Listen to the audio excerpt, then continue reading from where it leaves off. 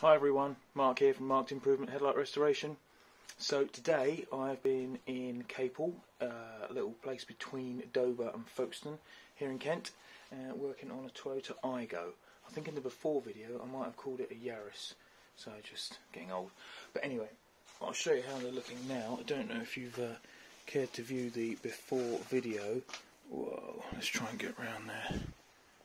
It's a bit dimmer now, the sun's moved around. Let me try and get some light on that. It's hard to see. But they are looking pretty good. But I don't think that's going to show up because it's quite dim in here. Let's go and have a look at the other one.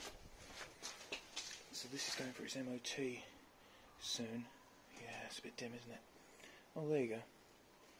There you go. I think you can see that coming through. Let me pan around. It's going for its MOT soon. So there's going to be no problems with its MOT now. So have a look at the before video and you'll see the difference. And obviously working so much better at night as well. Obviously that clear now that you can see all sorts of things going on the inside. But overall they've come up really nice on this little Aygo. Let's have a look at this one again. Yeah, check out the before video and then you'll appreciate the difference. But nice.